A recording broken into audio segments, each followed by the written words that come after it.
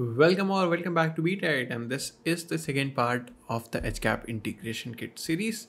In this video, we will be creating deployments through APIs and not like the one in the last video.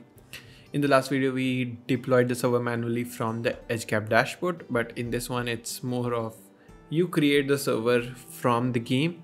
Now this is useful in cases where you have a lobby and you want to move that complete lobby to a session, or basically a find join session type structure. Now in this one we will only be creating a deployment, not finding deployments and joining, but it's pretty same.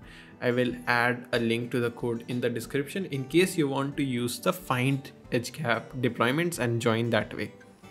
But the structure is the same, so you need to create a deployment in the same way that we have done here. The matchmaker video is the next one. That said, let's get started. If you haven't, consider subscribing because it helps us a lot. Like, not help us monetarily, but will help us motivationally. I don't know what I said, but let's get started. So the first thing that we need to do is create a new map for the main menu.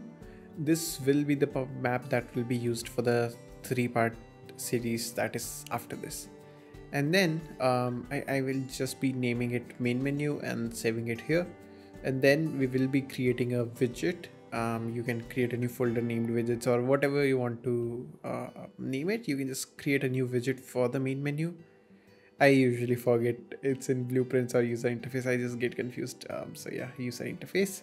Select the widget type to be the user widget and just name it to maybe WBP, like the starting name, and WBP underscore main menu or something like that.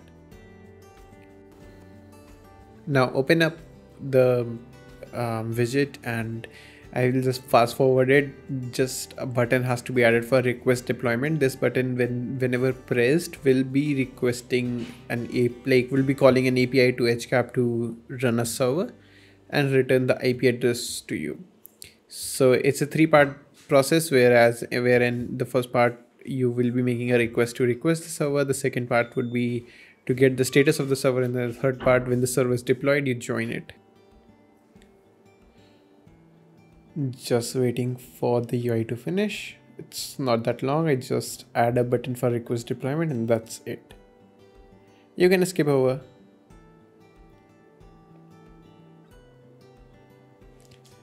So let's go to the on pressed and add our further functionalities. The first thing that we need to do is request a deployment. So we will be calling get or request deployment or create deployment. So create deployment basically will create a dedicated server on Edgegap's backend, and you need to pass very basic information, and you have a lot of fields that you could pass more for better values. So the first thing is the application name, so we'll just pass that here, and then the version name which we created in the last video. We pushed it at that time. Just copy that version name. This is usually the timestamp. Edgegap throws a timestamp for you, so it's easier to manage builds. So just that's the version name for you, and you have a lot of settings, but we won't be playing with much. The settings we are going to play with are the IP addresses, because Edgegap has a pretty huge network of servers, so we need to get the server closest to us. So we can get the public IP of the user or of ourselves, and then pass it to the user IP section. If you are using Steam, I will suggest to wait for the 4th part of the series, and if it's already released, check that, because Steam has their own method to get the IP address, and it's better to use that, because or else I think you can get into troubles because Steam has a privacy policy or something like that. I don't take my words on that, but something similar happens. So you can just pass the IP address of the creator, and if you have a lobby or something like that, you can pass for all the players. So you have a very close server, like latency is low for everyone, or at least Edgegap will try to have a low latency for everyone. And then when the deployment is created, we need to wait for the deployment to be deployed. So basically it takes around 80 seconds to deploy in case it's not cached. If it's cached, it will be around 2 to 3 seconds, but we cannot take chance. We need to create a timer. So set timer by event.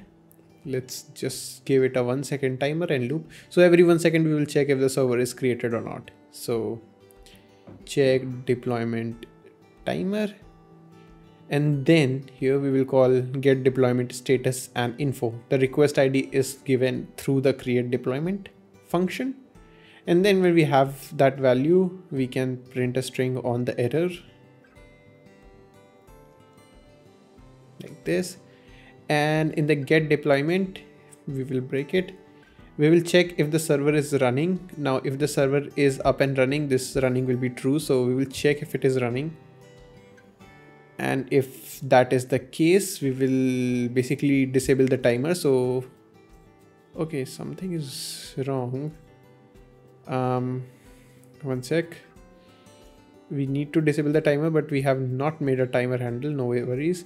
We need the fqdun, and we also need the ports.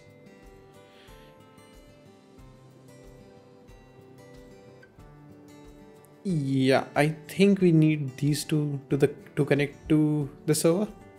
And before that, let's make a timer handle. You can make it check deployment handle.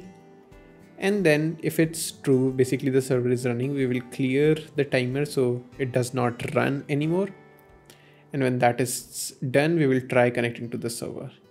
Now I just made the timer 2 to be on a safer side that it gets the time, but normally Edgegap suggests that the timer is set to 1. Now on the open level, we will just append the IP and the port. So IP is given in the fqdn and add a semicolon and pass in the port info. Normally you can just part the first external port, but if you have multiple ports, you can use this ports array. This is again passed on the Edgegap's portal, so you can modify the port name and stuff. But for now, we will just be getting the first port and using that. So external is something you need to use the external port. Internal will be 7777, but it will be mapped to an external port which you need to use. And this should work. Now you should be connecting to the server pretty well. But if you want, you can just verify the ports using, you can get all the keys and print the values of the keys if you want. I will remove it of course, but let's make it just to show that this is comparable from what you see on the Edgegap's portal, and print.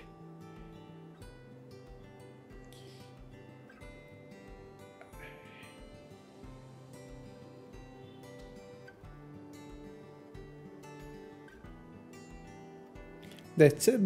Let's give it a try. Everything looks good. Okay, we are on the wrong map. We need to add the widgets too. So let's go to the right map, and on the level blueprint, on event begin play, we will just add the widget to the screen. So create widget and WB main menu and add it to viewport. When that is done, we need to basically turn on the mouse and like show the mouse to the user, and also set the input mode to UI only. And you can pass in the widget reference if you want, but yeah, that is something that you want. Now the next thing we need to do is in the third person map, because if we do it now, we won't be able to control our character. We need it. We need to disable the mouse, and then also, disable the show mouse cursor, and also set the input mode to game only. And this should be good. Let's play. Request deployment. Something is wrong. Okay, so yeah, widget focus should be the widget itself here.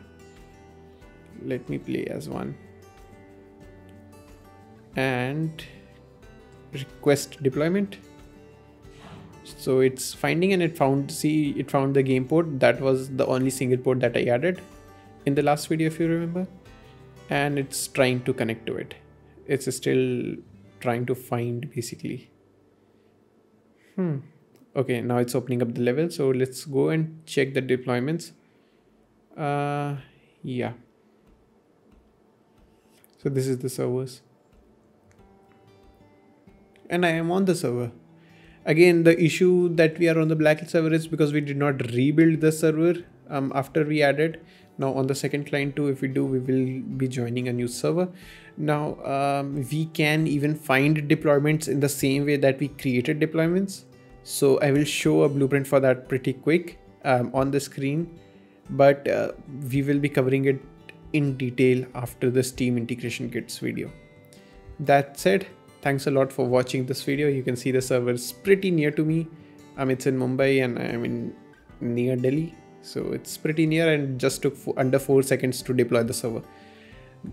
So active caching is a pretty good thing, and I suggest you can turn it on for all the builds. That said, meet you in the next one coming pretty soon. You can delete the port sprinting thing that if you want, and bye.